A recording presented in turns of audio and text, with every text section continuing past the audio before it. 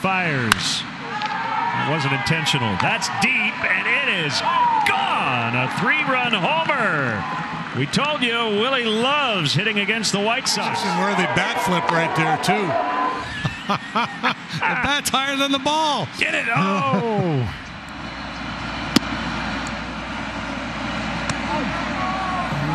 That feels like intent, doesn't it? Yep. Sure does.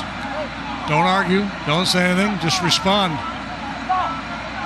Let your pitcher take care of it.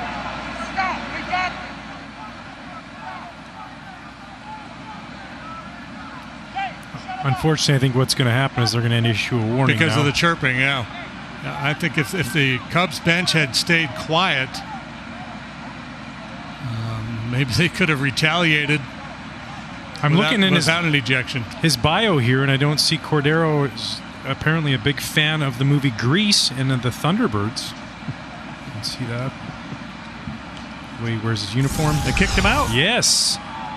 Okay, that's well within their right too. That's good umpiring, right? That's good umpiring right there. We got this.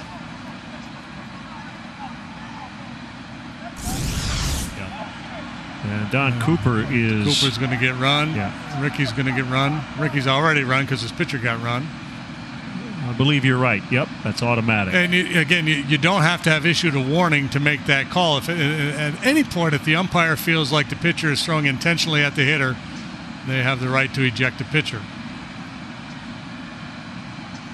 Is it possible that ball just got away from Cordero? Yeah, it sure is. But if I'm umpiring, based on what has transpired here tonight, I'm assuming that's intentional. Yeah, I'd rather see this than warnings because this will stop it in most cases. I think the warning is kind of irrelevant. You think guys are not going to throw after warnings? If they want to hit somebody, they're going to hit somebody. Yeah, so now Cordero's like, well, I wasn't warned. Well, you're out of the game anyway. Some guys are hesitant to pitch inside. The Sox have had this same umpiring crew for 3 series out of 4. And when you have the same people working together, and it's Angel Hernandez who's really getting a face full now from Ricky Renteria, you have the same people. This ends up not being about this specific situation. No, Ricky's going to go back out to Dan Bellino. Well, I don't think you want to put your hands on him. Yeah. I think that's one thing that you want to get out of the arsenal. And I think he was out anyway. I think that Ricky probably argues long enough to get tossed.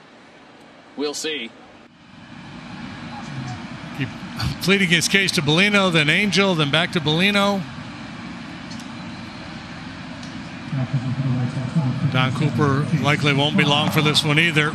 For those Cub fans who don't know, Tim Anderson last year with a emphatic bat flip against Kansas City, right? That was a big topic around baseball, and some have embraced that, and others don't like it.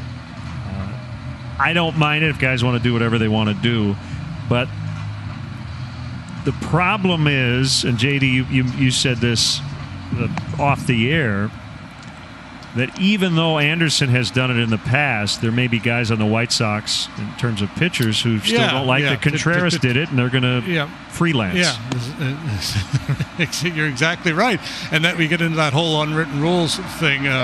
It used to be if you flip the bat like Anderson or Wilson or so many guys do now, you were asking for trouble. Not all pitchers would hit you in retaliation, but some would.